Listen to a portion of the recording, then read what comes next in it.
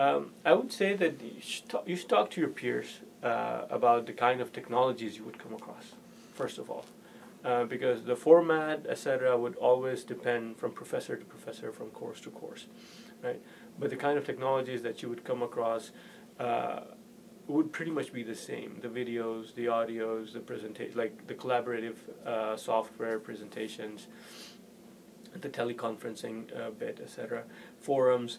So if you get a chance to talk to your peers about what kind of technologies you could come across and in that particular course or with that particular instructor, and try to experiment with them a little bit before the course starts, so that once the course has started, you're not dabbling with or struggling with those software and being frustrated when a week's deadline passes or 2 weeks work is missed just because you're not well versed with the software.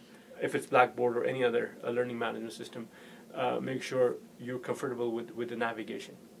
So you're not struggling with the software. You're rather focusing on the content. And again, the first class, if you get a chance to meet your instructor, talk to them and find out more about the navigation of the content.